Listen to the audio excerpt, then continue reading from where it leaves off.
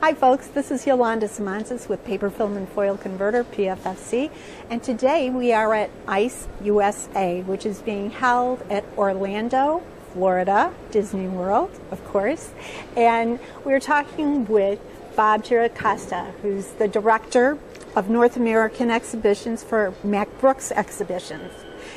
Bob, we're here because this is the last day of the show and we're kind of curious to know how the show went. We're interested in knowing what the exhibitors and the attendees said about the show. Well, today's the last day and it's been a great show. We are 35% larger in floor space than we were 2 years ago, and the exhibitors are all very happy. We're hearing things about especially the quality of the visitors and the amount of proposals and the amount of contracts that they're discussing on the show floor. It's been packed with meetings in all of the booths. The visitors, the attendees or visitors at the show are always excited about the amount of equipment that we have at the show. There's an awful lot of it out there, from little small things to some huge pieces of equipment, and that's what they come to see.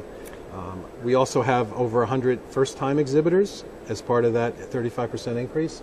And most have already told us they're coming back next year, in 2 years, in 2015. So I'd say by all accounts the show's been a very big success. That's great. Congratulations then. Thanks. I'm also interested in knowing what your future plans are. We will be back in Orlando in 2015, and the dates are February 10th through 12th.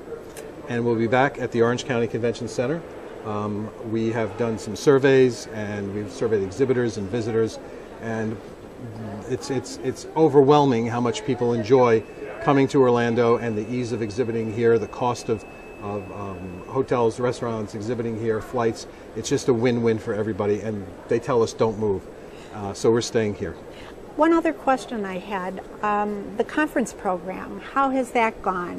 Conference program was very good. It was expanded this year, and our numbers are up. It's up probably about the same percentage, about 10%, something like that.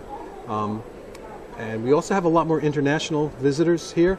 We have visitors from 44 countries, and we have people from 45 states that have come to Orlando for the show. So we're really pleased with the demographics that we've achieved here as well. And what about the support from the different associations that are involved in the industry? It's been great. We have a number of associations that do things here.